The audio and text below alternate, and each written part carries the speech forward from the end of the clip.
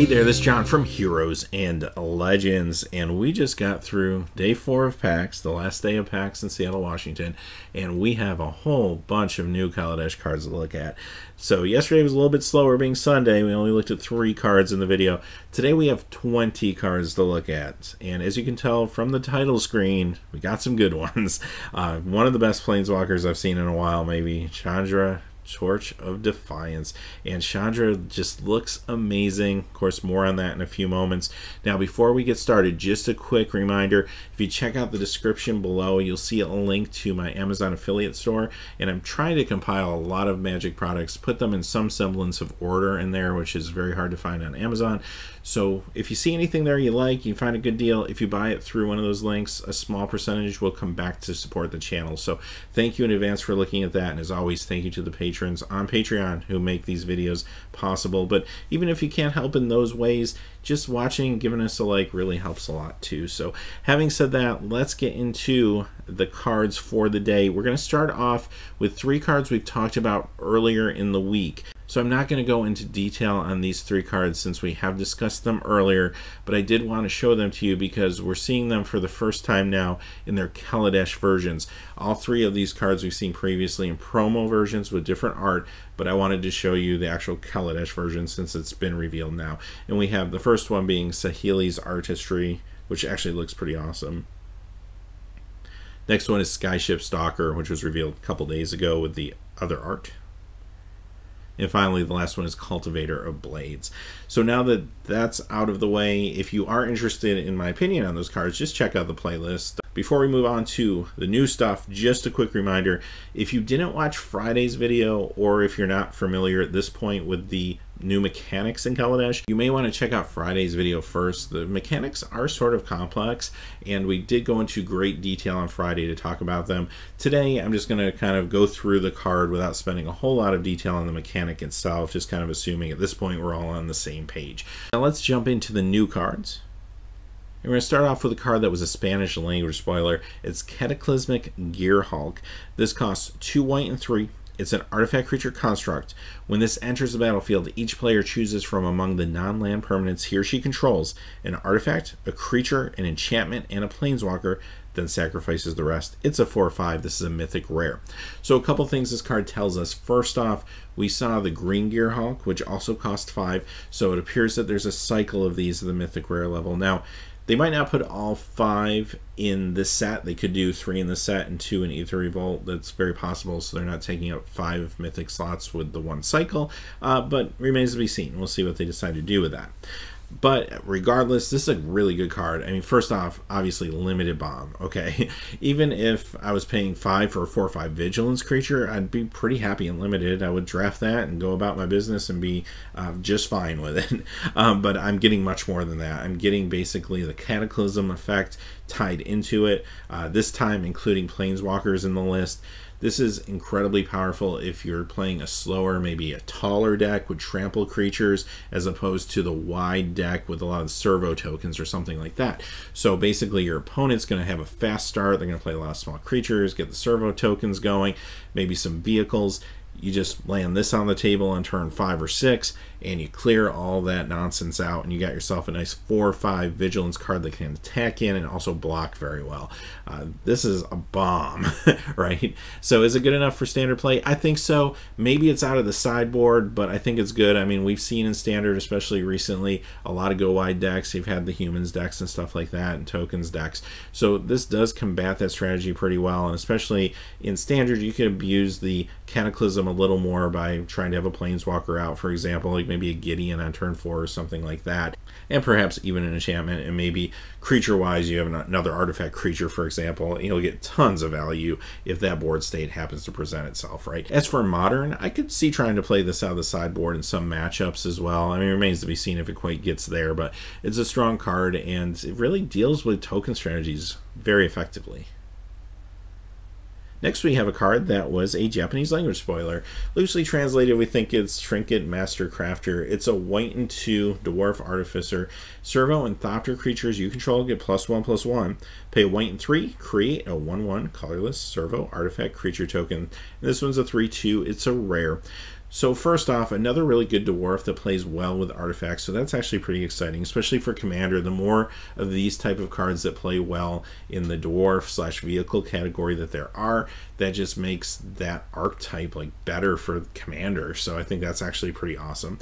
As far as limited goes, I think this is a great card. I mean, a little fragile at 2 toughness, but if you get yourself a whole bunch of tokens on the board, if that's your strategy, then you play this, and even if it only lives 1 turn, you might be able to get in for some serious damage for that turn. And if it can't be destroyed, then you're probably going on to win the game at some point, right? So that's actually kind of awesome. I like the fact that it also can create tokens. So again, as long as you have enough mana, you put this down, even if it's going to be destroyed, maybe at least get a token out of it or something like that. So I think there's some value to be had there. Definitely a good card in limited. I wouldn't mind playing it at all. As far as standard goes, I think it's a little too early to guess if it's going to be good there. We're just going to have to see how servos and thopters iron out as we see the rest of the set. I mean, so far they're off to a great start with fabricate and stuff.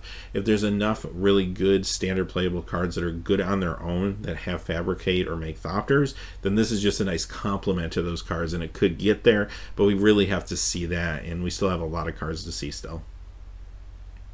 Next we have Wisp Weaver Angel. This costs 2 white and 4. It's an angel. 4/4 flyer. When this enters the battlefield, you may exile another target creature you control. Then return that card to the battlefield under its owner's control. And this is uncommon. So first off, I'm going to say limited. This is actually really good, I think. I think we're so used to seeing angels for 5 that are 4/4 with more abilities than this even on them, but you do have to remember those are usually rare or mythic rare angels. It's just kind of how it is. So paying 6 for this unlimited actually feels fine to me, and I really like the blink effect in this set. I mean, you have fabricate, you have energy cards they give you energy when they enter the battlefield. There's a lot of good enter the battlefield effects in this set that this could potentially abuse pretty well in a limited situation. So I like it a lot. Now, when you go much past limited and you start talking about like modern or even commander, unfortunately, this is competing with Restoration Angel, so it doesn't feel quite as good in those areas. And unfortunately, I think for standard, it's a little overcosted for what it's doing here. You start thinking about 5-6 mana in standard, and there's some really crazy powerful things you can do in white right now, and this really can't compete with them. But again, fine card for limited. Metallurgic Summonings, and this is 2 blue and 3, and this is a mythic rare. It's an enchantment. Whenever you cast an instant or sorcery spell, create an XX colorless construct artifact creature token, where X is that spell's converted mana cost. Pay 2 blue and 3 and exile this. Return all instant and sorcery cards from your graveyard to your hand. Activate this ability only if you control 6 or more artifacts. So this is a big kind of splashy sweeping effect. You do have to notice a couple things though. First off, the tokens don't have any sort of evasion, so they could still be good tokens. I mean, if you abuse this, say maybe in Commander with like a Force of Will or something like that, there's some value to be had there, don't get me wrong. I think that's where this card will really shine, I think, is Commander, because Commander is a little bit of a slower pace, just because it's a multiplayer game. You're able to get away with some things that you can't get away with in a one-on-one situation. I think the drawback of this card for, say, standard is it costs 5, and there's no guarantee that you're going to get any sort of value out of it the turn you play it. You're almost taking a turn off, and I think sometimes that's just a little too slow, and I think the level of variance for this card is going to be a little too great. Now, granted, there's a good chance you have an instant sorcery in your hand if you build your deck around it, but if you don't for some reason, say top deck this thing, it's really doing nothing for you. Maybe next turn you'll have the 5 mana to return stuff from your graveyard to your hand, but again, that's contingent on having the mana and also having stuff in your graveyard, right? So there's just a lot of things that have to line up right for this to happen, which makes it probably a little too inconsistent for standard, but I do think it is a fantastic Commander card, and I also feel that this could do work in the right limited deck. This is one of those cards you probably draft around though. Now, we don't know like what the for example, spells deck will look like in Kaladesh, or if it even exists, but there's a good chance, just from what we've seen so far, that there's enough pieces of that style of deck that you could build a good limited deck around this. But again, it's not going to show up that often being a mythic, but when it's there and you can put the deck together, it'll be fine. But if you don't have enough targets instant sorcery wise, then it's not going to be super great for you, and it'll probably just be in your sideboard. Next, we have a card that comes to us in 2 forms. We have the Game Day promo version as well as the Kaladesh version, and it's Essence Extraction. 2 black and 1. It's an instant, uncommon. Deals 3 damage to target creature, and you gain 3 life. I think this is a very good limited card. It's at instant speed. That's always a huge bonus. It deals with small threats. However, there's a lot of really good small threats in this set. Actually, we're going to see a few more as we keep going today. The gain life sometimes will be kind of incidental, but if you're up against a hyper-aggressive deck, like maybe the Boros deck, it could matter in some matchups, so it's kind of nice to have, not necessarily always going to play a role, but a nice to have regardless. Could this see some standard play? I mean, maybe out of some sideboards. There is some better removal out there. This set actually has a fair amount of removal so far at the uncommon level, and some of it is actually quite interesting and plays well with some of the mechanics like energy and whatnot, where this doesn't do that. So maybe, maybe not, but at the very least, it'll be a good card for you in limited. Be happy to draft these at uncommon all day long. Next we have Fortuitous Find.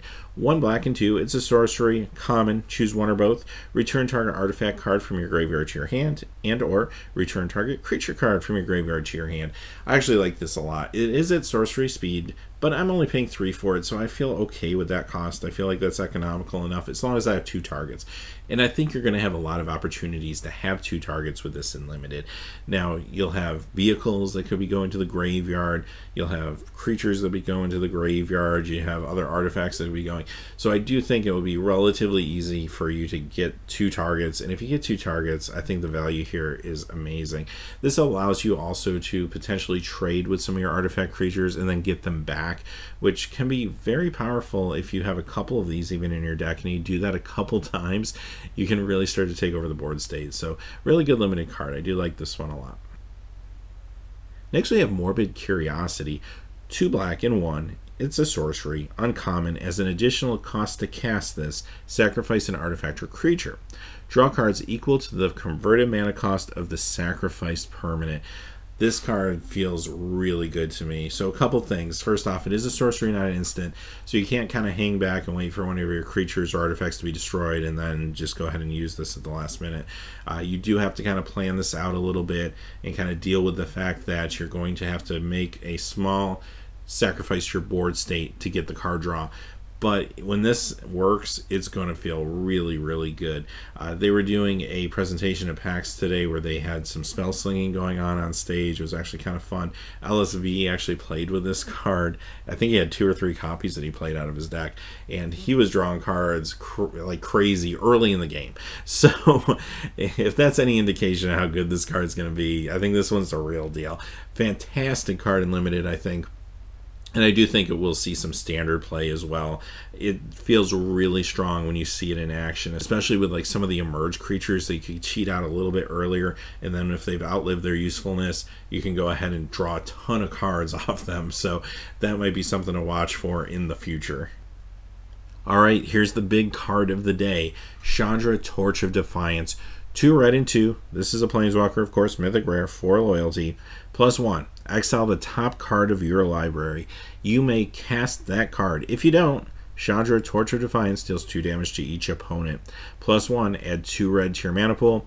-3. Chandra, Torch of Defiance deals 4 damage to target creature. -7. You get an emblem with, whenever you cast a spell, this emblem deals 5 damage to target creature or player. Alright, where do we begin with this one? Okay, first off, she has 4 abilities. On the front side of the card, we haven't seen that since Jace the Mind Sculptor. Now, Jace is crazy good and broken for a couple of reasons. One is his abilities are crazy good and broken, but the other one is he does give you a whole lot of versatility with 3 different abilities plus his ultimate. Chandra, at the very least, gives you that versatility. Now, I think this card's the real deal. I'm looking at this and I see a 4 casting cost Chandra that's giving me tons of options. And the first one is doing what every burn deck wants to do, or hyper aggressive red deck wants to do, and that's draw cards basically and get a chance to cast these extra cards. And you know what? If you miss and you get something you can't play, a land for example, because you have to cast the card, then it does 2 damage to all your opponents. So all opponents, that's great for commander, also great in a one-on-one situation. Now, if I'm playing the big red deck, then maybe I'm more interested in the adding the 2 mana to my mana pool to help me get into the bigger things like Inferno, Titan, stuff like that. So she's doing everything a red mage wants to do. That's awesome. She can defend herself as well with the -3 ability, take out a big creature that could be looming around. Good in a pinch if you need to do that, but also if you're playing a lot of burn, that could help support her as well. And really, she's not super far off the ultimate. I mean, you play this on turn 4, she goes up to 5. If you can keep her alive for a couple turns, you can ultimate her, and that feels like it should be game over 99.9% of the time, right? So I think this is the Chandra I've been waiting for. I said earlier in the week I was really looking forward to this card because the first few Chandras weren't good. The last couple have been very good. I've actually liked them quite a bit. This one, though, feels like the great Chandra that we've been waiting for. I think this card is going to be amazing. So, yes, I think this is playable wherever you're going to see red decks going forward. I think this is legacy playable because once she gets on the board in a more aggressive burn style deck, you got to remember a lot of legacy decks don't have a lot of creatures to attack in with anyway. They're doing different things other than maybe things like Zoo and Dredge, of course, are a little different, but there's a lot of combo decks out there and stuff like that. She's going to be great against them because she can just get out there, you can protect her with the burn, tick her up, and then just close out the game. I think she's definitely modern playable. I think she will see a lot of standard play. I think Red's coming back into its prominence now. It didn't seem to get a lot of help from the Shadows over Innistrad block compared to what Red was doing in recent history, but that could be because they knew some big cards were coming in this set and they didn't want to oversaturate us with a lot of crazy stuff. So this card looks like it's going to work very well in standard with some of the new red threats that we've seen. We've seen some other really good haste creatures and stuff, and red does seem to play really well with vehicles as well, so that could be interesting. And yes, this is great in Commander, obviously. This is great in cubes. I think she's the real deal. I'm excited. I think we got that Chandra that's going to be the Chandra for many years to come. Very exciting card. Next we have Harnessed Lightning. 1 red and 1. It's an instant uncommon. Choose target creature. You get 3 energy counters. Then you may pay any amount of energy. Harnessed Lightning deals that much damage to that creature. Okay, a couple things. First off, this doesn't go to your opponent, which is probably a good thing, because I think that would be broken in this set. It just feels like there's a lot of ways to get energy, like very cheaply early in the game, and you could just hit your opponent for probably a ton of points if it worked that way. Instead it hits a creature, but I still think that's still very good. It's an instant, which is great, and even if I don't have any other energy counters, I'm able to take this, and if I need to do 3 damage to a creature for 2 at instant speed, that feels really good to me. And if I don't need to do 3, maybe it's only 1 toughness creature that I want to deal with, I can bank the other 2 energy counters and keep them for later. That's kind of awesome. So I really like the versatility again. And like I said, I think there's going to be a lot of times where you're just going to have a ton of energy early in the game. You'll probably be able to take out a larger creature or maybe a vehicle once it's activated, something like that. It could be quite good. So again, I like this one a lot. Fantastic and limited. This will see some standard play as well. Next card is kind of a spoiler if you haven't read the story update on the Magic website today, but it's PNLR, so yes, she is alive. I won't say anything else. 1 red and 2, legendary creature, human artificer, rare, 2/2. When this enters the battlefield, create a 1/1 colorless Thopter artifact creature token with flying. A red and 1, target artifact creature gets +1/+0 until end of turn. 1, sacrifice an artifact, target creature can't block this turn. So a couple things. First off, I like the fact that she makes the Thopter token kind of a callback to her Magic Origins card with her husband, where they made the 2 tokens when they came into play. This time it's just her making 1 token. The pump ability is okay. I mean, not super exciting, but there's times you'll use it. I'm really excited about her 3rd ability, though. The fact that you can sacrifice maybe like a servo token or something like that and make it so your opponent's best creature can't block. If you have a couple servo tokens, maybe you make their best 2 or 3 creatures can't block, and it could help you even potentially put away a game in the right circumstance. Now, her downside, of course, is she's very fragile at 2/2. There's a lot of ways to get rid of her, but I think she could shine if you just hold her back a little bit for a time where she can do the most damage in 1 turn, and that way you just put her down, sacrifice a few tokens, get in there for some crazy damage, maybe even put the game away if you're lucky. And if your opponent deals with her, they deal with her, you still got the value out of the card. And if they can't deal with her, a good chance you may be winning that game. So she's real good and limited. Hard to say right now how good she will be in constructed as far as standard. Like I said, I think the 2 toughness is going to be a big roadblock to overcome. It's just going to come down to how important the Thopter token as well as the abilities on this card are going to be to the metagame. She could get there perhaps, but I do think it might be tough with all the cheaper removal that's out there right now. Alright, next we have Arborback Stomper. 2 green and 3. This is a beast, trample, uncommon, and when this enters the battlefield you gain 5 life. It's a 5/4. This feels like a fixed Thragtusk to me, but it's still a really good limited card, and I think it's also a very good standard card. I think this will see standard play. I mean, getting a 5/4 with trample for 5 feels really economical, and 5 life is a fair chunk of life. Like, it's not 1, 2, 3 life, but once you start talking like 5 life, that's a quarter of your life total. Like, that's kind of a big deal, and we saw how powerful that kind of swing could be with Thragtusk. Now, yes, this card isn't quite as good as Thragtusk, so it's not going to see modern play in a world that has that card available to it, but at the same time, I do think it's good enough for standard, and it's going to be a bomb and limited. And again, notice it's an uncommon, another really good limited card at the uncommon slot. There seems to be a lot of that. Armorcraft Judge, a green and 3 Elf Artificer. This one's uncommon, 3/3. When this enters the battlefield, draw a card for each creature you control with a +1/+1 counter on it.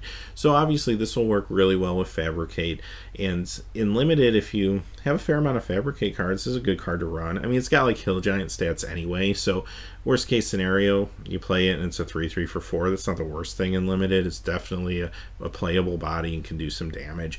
Outside of limited, it's interesting because you feel like this might be an okay standard card, especially if there's like a Fabricate deck or a deck that's just giving a lot of counters in even other ways. But at the same time, I almost feel like if I have counters on a whole bunch of creatures, I'm kind of winning the game anyway. Like, sure, drawing more cards is awesome, but would I rather just have something else to put more pressure on my opponent faster than this? I don't know. It feels like it's competing with a lot of stuff in the 4 slot, and it does feel a little bit like a win more for me. So I'm not sure. Again, it's a little early to tell. I mean, I would want to see the rest of the set to kind of see how this falls in place, especially with the other Fabricate cards and stuff. But at the very least, I think it's a good limited card. Next we have a Spanish language card, and it's Gurapur Guide, a green and 2, Elf Scout, and if you pay a green and 2, target creature you control can't be blocked by creatures with power 2 or less this turn. It's a 3/2. And this is another uncommon. This is decent and limited. I mean, a 3/2 for 3, I'm fine with that. Even just a vanilla 3/2 for 3, I'd definitely consider playing it in a lot of situations. But on top of that, you get the ability to stop maybe your largest creature from being chump blocked by something small, and you hopefully will be able to get some more damage across. So I think the upside's strong enough, and like I said, I'm happy with the body for 3 anyway. So it's a really fine limited card. Next we have Larger Than Life, 1 green and 1. This is a sorcery. It's a common. Target creature gets +4/+4 and gains trample until end of turn.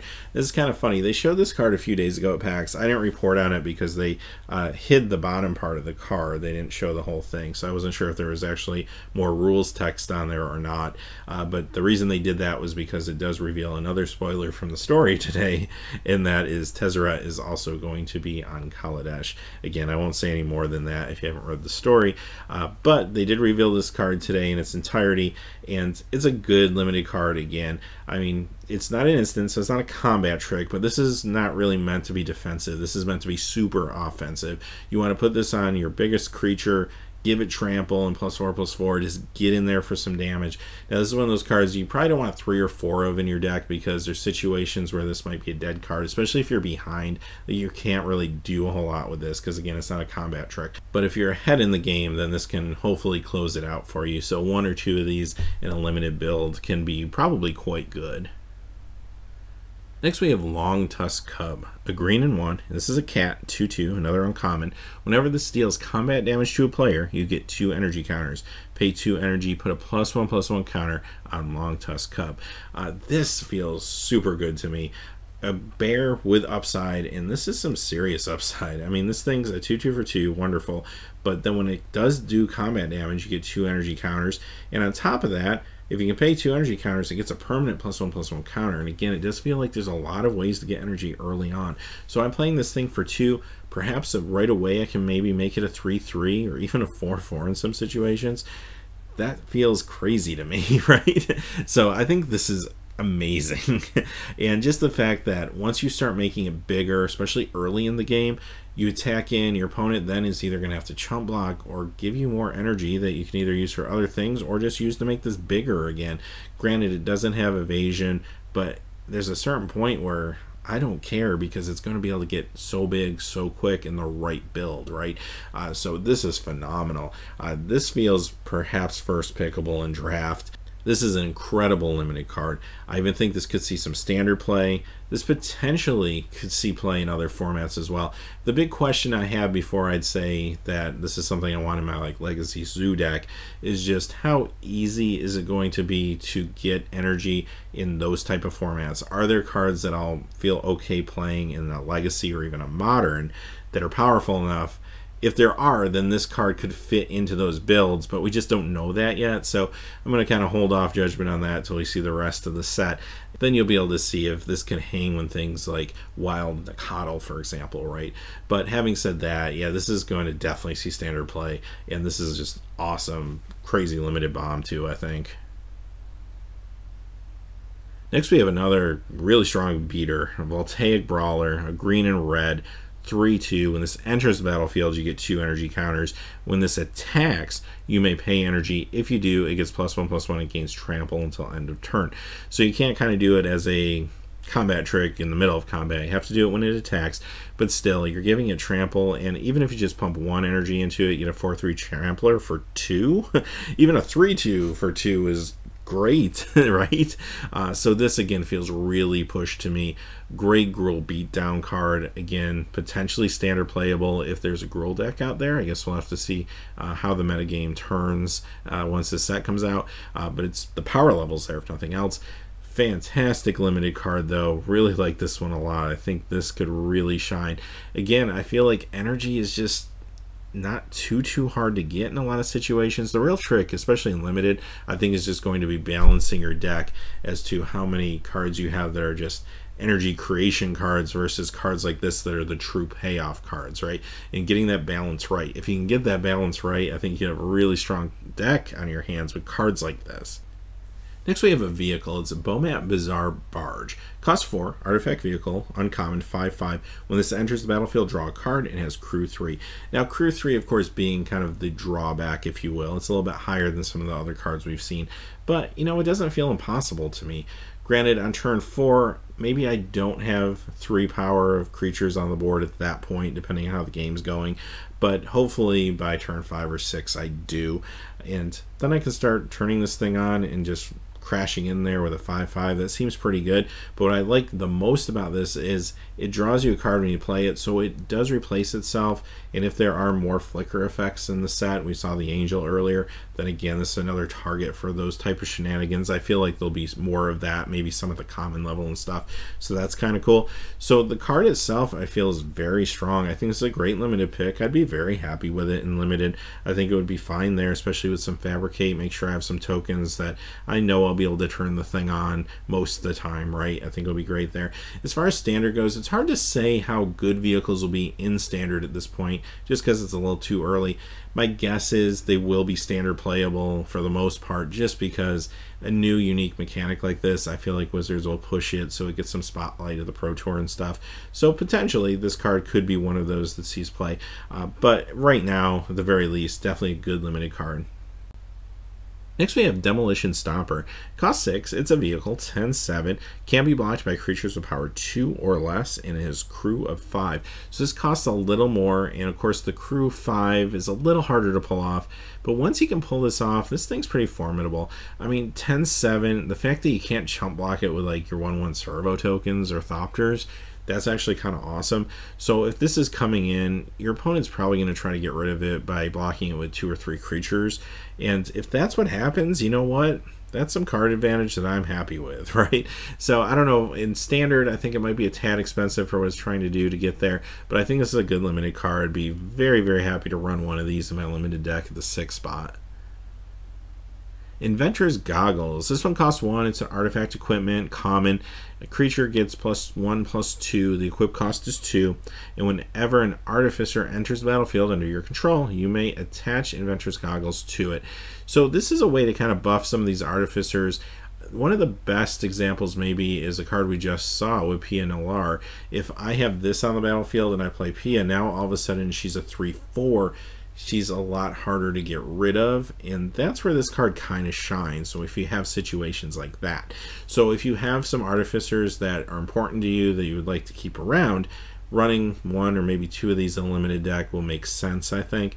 If you don't have that going on in your deck, though, it's probably not worth running this. I mean, equipment that gives something +1/+2 randomly, it's cheap enough. It only costs 1 and 2 to equip. That's actually not that bad, but I feel like there's probably other things you could be doing. There's some pretty strong cards in this set, even like in the low curve, like the 2-drops, that I feel like this might not always make your 23, but it's definitely not unplayable in those situations. But like I said, it gets better if you have some artificers where it makes sense to use this. Alright, our last card of the day, it's a Multiform Wonder. Costs 5, Artifact Creature Construct, it's a rare 3/3. And when this enters the battlefield, you get 3 energy counters. You can pay 1 and it will gain your choice of Flying, Vigilance, or Lifelink till end of turn, or you can pay 1 and give it +2/-2, or -2/+2 till end of turn. So this is just a super versatile card as long as you have the energy to back it up. Now it comes into play with 3 energy.